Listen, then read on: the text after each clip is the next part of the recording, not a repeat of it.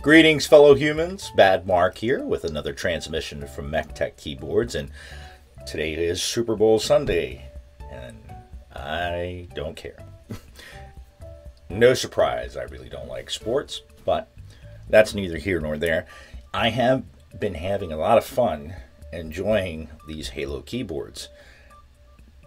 I do plan to start modding them, but I keep switching out. Actually, I keep coming back to this one the most because I do use this with a numpad, and I gotta say the 75% hits the sweet spot, though it's kind of been a bit of a battle between that and the 96%. But for my more mobile needs, I've actually been using this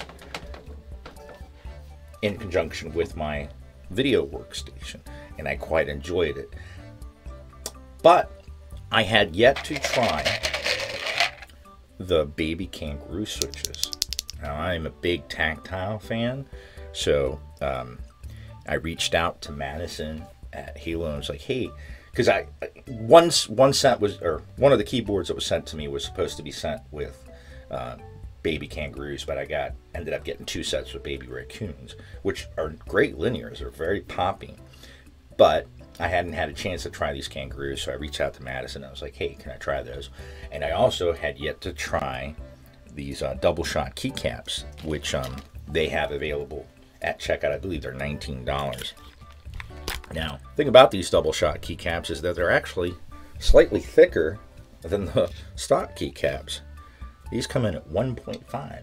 I gotta say, these are probably 1.5, 1.6. I think they're closer to 1.5, but these are probably the thickest ShineThrough keycaps I have yet to see.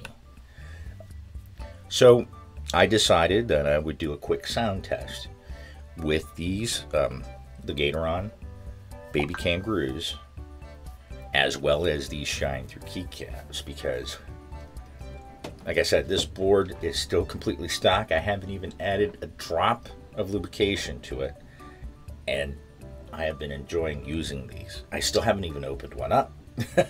And I have plans for them because I do want to do tape mod, PE foam mod, maybe take out the silicone and replace it with some polyfill. I don't know, there's a few ideas that I have. So today, just real quick, because I wanted to try this out and I'm actually liking it. I've been using it since last night, and it's a lot of fun. So today I'm just doing a quick video.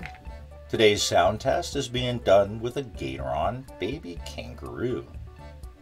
It has a top housing made from polycarbonate, bottom housing made from nylon PA66, as well as a palm stem. It has a pre-travel of 2 ± ½ millimeter and a total travel of 3.4 millimeters. The operating force is 59 grams ± 8 grams. It is 5-pin and lightly lubed. This is the Halo65. I'm using the ShineThrough PBT KOP profile keycaps that they include. These are double shot at 1.5, almost 1.6 millimeters thick. So they deliver a nice crisp sound. So without further ado, just going to leave you guys with a quick sound test. I have a couple more videos coming up. Still working on the studio. It's going to be a little while longer than I expected it to be. I'm going to go ahead and leave you guys with a stock sound test of the Halo65 running the Baby Kangaroos from NuPhy stock with their KOP ShineThrough PBT double shot keycaps. Until the next transmission, keep calm and keyboard on.